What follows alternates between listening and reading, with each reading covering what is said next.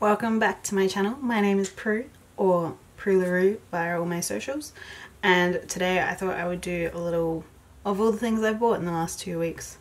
Yeah, and I've changed my lip to clear coral. I couldn't even stand 5 minutes in the Anastasia lips.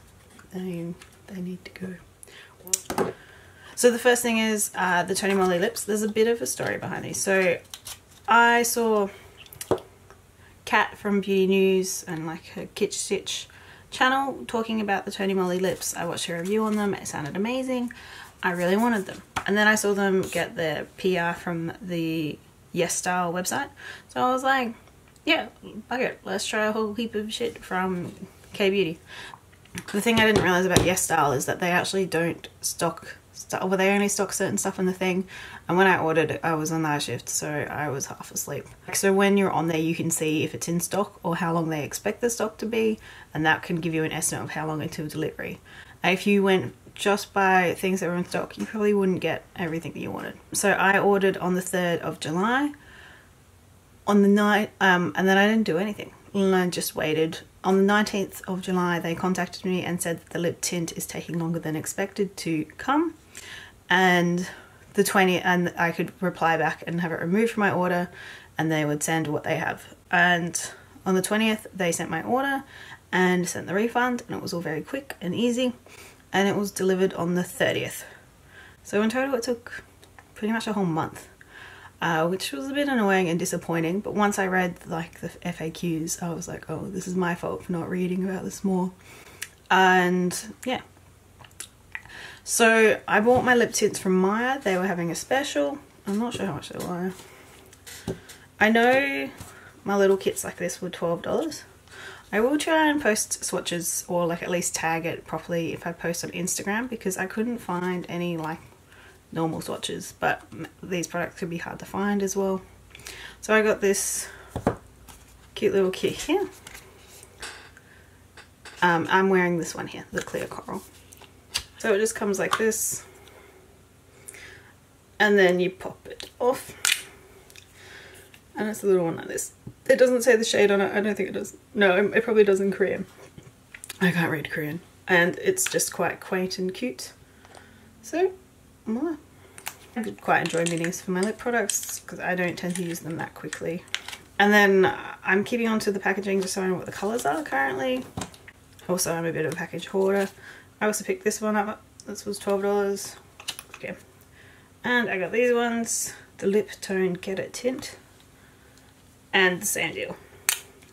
This weird thing is just to hold them in it. And then I got Coral Ming and Cartoon Coral. And yeah, just a bigger version. I think these cost more, but they were still on special. So far I like them, they're nice. When I swatch them on my hand, they stayed on for a lot longer. And I don't think they have the staying power that they did on Kat from what she looked at. Tried Cartoon Coral, and that faded off me in about 4 hours, I'd say. But the other things I did buy from Yes Style came in this squidged little package. I got the Laneige? Yeah, that's right. Sleeping mask. And I read a few of the reviews and people saying that you're meant to like spatula it on overnight, and then it comes with this cute little spatula. How adorable. And then in the morning you can scrub it off all the dead skin. I find this is just an extremely moisturizing lip balm for me. And it's probably the best one I've ever tried in my life. And it stays on, you can feel it for about 2 hours, I'd say, for me.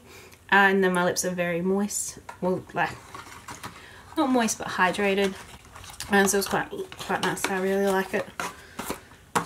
I also picked up some Snail Repair eye cream solely because I needed some eye cream. And I saw this on sale. I realized this is a Mizon brand. I think Maker have just removed them from their stuff. I also picked up those Hydrocolloid dressings for pimples. I've used these. What you do is you put them on top of the pimple and then let it sit for like a long time. I did it. I went to sleep with them, and then when you wake up, like all the pus is brought to the head, and you can, you know, obviously like burst it. I had a really bad breakout of pimples around here, so I tried these for them. I used them and was like, oh, I see the point. I don't think it's worth, I think it only cost me $5. I don't think it's worth it. Because I just used some tea tree and witch hazel toner, and that completely just dried them out, healed them in like 3 days. Instead of fucking around with this. They also sent me face mask. I'm just not that, like, why does it have bee venom? I don't know. I will try it at some point, but I'm not the biggest fan of face masks. I also picked up some lovely candles. So I went to get a present for someone and I picked up the Glasshouse in Casablanca, and that is burning right here. And this candle just smells amazing. It is a velvet musk and bergamot. I am loving this set. I've had it burning most of the day. Peter Alexander have a special at the moment where you buy 2 and you get a little small one for free. I got this one, I chose this one as small just because it's a bit more of a manly scent, I think. I wasn't sure if it was more like a cologne smell. So I thought I'll just get this in small for now. I also dropped by Inglot and got their #1 recommended product, Line. I'm really looking forward to trying this and seeing what I think. And also, I picked this up the other day, the Dermalogica Clear Start Blackhead Fizzing Mask. I really love a lot of Dermalogica products. I don't love this. I don't see how a fizzing mask cleans your face. I did look it up and it said the bubbles create extra oxygen and it brings the blackheads to surface or some crap. And I don't feel like that cleans my face. I also had absolutely no plans at all of picking anything up from this range. The Sol de Janeiro. If you go in, like, just smell some of this stuff. It smells amazing. We have been missing out in Australia for so long. I couldn't even wait. I've already showered with this and it just leaves you smelling fresh for the rest of the day, and it is lovely. I think it was like $36, something ridiculous, but this smells amazing. I love a good shower gel. Like, go in, smell it. The lip balm smells amazing. This is just thank you Mecca for stocking something really cool and lovely smelling. I've been using a lot of the Soap and Glory products, but they're great, but the scents aren't very strong, and this scent is just, oh, you need to go smell it. I also picked up the Hourglass Scattered Light in Aura.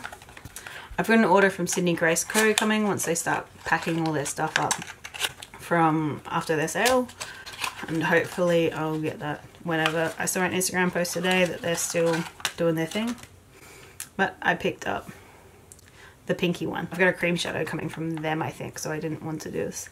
It's got this adorable little stopper. And voila. It did have a little dent in the top, but I've already worn it out just because I'm wearing it right now. This seems really nice. I'm looking forward to. This is like something I would think that maybe I could pull off just for work and just dab, dab, dab. And hopefully it lasts all day. I'm just curious. I haven't tried any cream shadows, and I don't know. Something about the Hourglass stuff just was calling my name. So that's my mini haul. Thank you so much for watching. I really appreciate it. I hope you enjoyed. Leave a comment, subscribe, whatever you feel like. Thank you.